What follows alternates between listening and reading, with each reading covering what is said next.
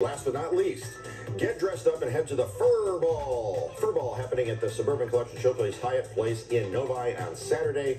My bowling coach, Michelle Moneyball Mullen, is the founder of Bowl for Animal Rescue and is one of the sponsors of the Fur Ball.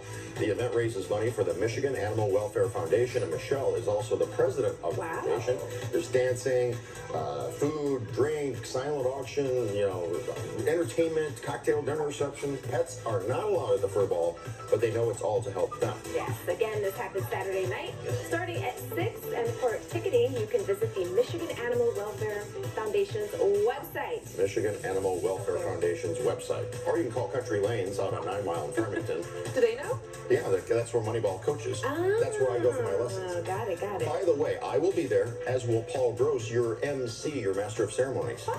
So you guys can have some fun while you're there. We're going to hang out. Good stuff. We're going to talk meteorology and Mars, having an eclipse. Did you see that? No, that's